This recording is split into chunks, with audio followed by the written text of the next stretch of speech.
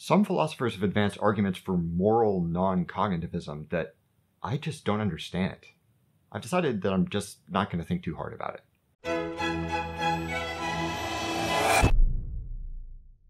So, way back in episode 63, which is old enough for me to hate it, but not the worst thing I've ever made, I described a divide in the philosophical landscape between moral realists and moral anti-realists.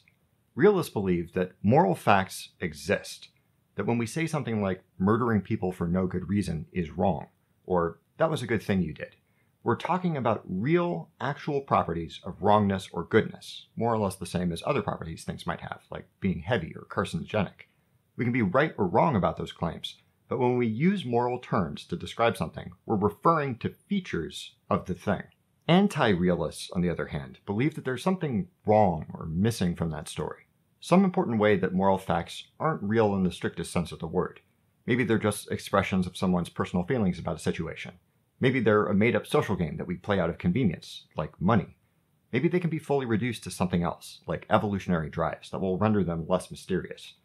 There are a number of ways that we might explain the appearance of moral phenomena in our lives without needing to say that moral facts are literally true statements about real properties. And if you've studied any philosophy, you can probably guess why that might be an attractive proposition. Ethics is complicated. Moral dilemmas and disagreements are numerous and hard to resolve. If these sorts of problems could be eliminated or reduced or simplified by saying moral truth is really more like pizza topping preference, or Santa Claus, or a parent's protective instincts, we'd be able to wash our hands of some very inconvenient questions.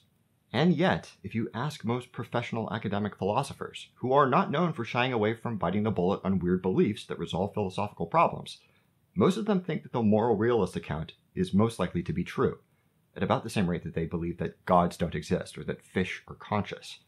To understand why these nerds are willing to wrestle with the many thorny issues posed by the existence of moral facts, we're going to look at a famous argument advanced by Cuneo in his book The Normative Web, an argument for moral realism, sometimes known as the companions in guilt argument, which has a real Mexican standoff kind of vibe. If I go down, I'm taking you all with me. Cuneo happily admits that moral facts, if they exist, are peculiar in numerous ways compared to normal descriptive statements about redness or weight. First, they're closely linked to certain facts about the world, but it's not really clear how they arise from those facts. How a descriptive statement like, this inflicts needless suffering, can somehow result in a moral fact like, this is wrong. Second, unlike descriptive statements, they have some sort of behavioral mandate baked into them that doesn't depend on your desires. If something is heavy, and you want to get swole, then there's an obvious way those facts coupled together result in an imperative to lift. But it's good to help those in need has a clear imperative regardless of your personal goals. Third, it's not entirely clear how we might come to know moral facts in the first place. The mechanism by which moral knowledge might interact with our minds and give us ideas about what we should or shouldn't do. And having that knowledge doesn't seem to explain any phenomena beyond how people react to things. It's easy to see how someone might come to the conclusion that they're just kind of made up. But the thing is, moral facts aren't the only facts with these sorts of characteristics.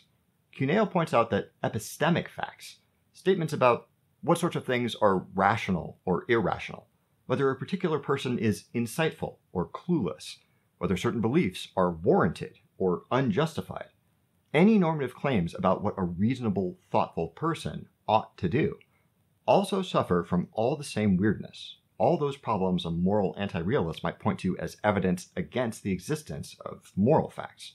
Descriptive facts seem to necessarily entail some epistemic facts, like Mary hasn't studied the subject at all, leading us to conclude Mary's judgments about this subject aren't well justified. But it's not perfectly clear how one leads to the other. They seem to have behavioral mandates baked into them. A statement like, believing both A and not A at the same time would be irrational, has an implicit imperative. Don't believe that, regardless of your personal goals. It's not entirely clear how we might come to know epistemic facts in the first place, the mechanism by which knowledge about rationality might interact with our minds and give us ideas about what we should or shouldn't do. And they don't seem to explain any phenomena beyond how people react to things. You can try it yourself. Any statement that you can come up with that seems to undermine moral realism can be pretty easily mapped to an identical statement about epistemic realism, which is a real problem. Cuneo has placed us in a bit of a pickle here. We started off trying to get around the weirdness of moral facts by reducing or dismissing them, but it seems that facts about things like sound reasoning and rational argumentation are in the same boat, and if we sink one, the other goes down with it, which would be much, much more than we were bargaining for. A world without moral facts is bleak, maybe uncomfortable, but largely functional. We can grit our teeth imagining our horror at moral atrocity not being connected to anything that's actually real, but that world still more or less works. If we reject epistemic realism as part of the deal, if we say there's no such thing as a better or worse argument, that reasoning about the best course of action given certain goals is just a delusion, or that there's no actual grounds to prefer the opinion of a scientist in their field of expertise over a random 5-year-old, the world as we understand it simply ceases to make sense. Which, I guess, sense-making is an epistemic norm. Cuneo suggests that the similarities in their structure aren't just an inconvenient coincidence either. There are numerous ways in which moral facts and epistemic facts can blur together and overlap, suggesting a continuum of normative principles, the titular normative web. Imagine someone who patiently listens to constructive criticism about their ideas, instead of angrily dismissing any negative feedback. There's clearly a morally virtuous aspect to that sort of behavior, but also an epistemically virtuous one, and it's not immediately clear how they might be separated. Is hearing someone out, regardless of whether you like what they have to say, a good thing? A rational thing? Both? How could it be one and not the other? Epistemic facts aren't the only category of knowledge nominated to sink or swim alongside moral facts. Mathematics, qualia, all sorts of stuff can be shown to have at least some of the weird characteristics that are supposedly grounds for doubting the reality of morality. Cuneo has a deliciously passive-aggressive bit where he addresses philosophical naturalists, people who assert that only the material world exists. You could see how the weirdness of moral facts might lead an unsuspecting naturalist to say, well, they don't look material to me, so under naturalism they must not exist, only to hear a click behind them. It sure would be a shame if you were to prove that naturalism is false. You want to take another look? Punk. The companions in guilt argument has been fertile ground for philosophical discussion for many years now. Some philosophers find it to be a compelling defense for moral realism against a tide of skepticism. Others, not so much.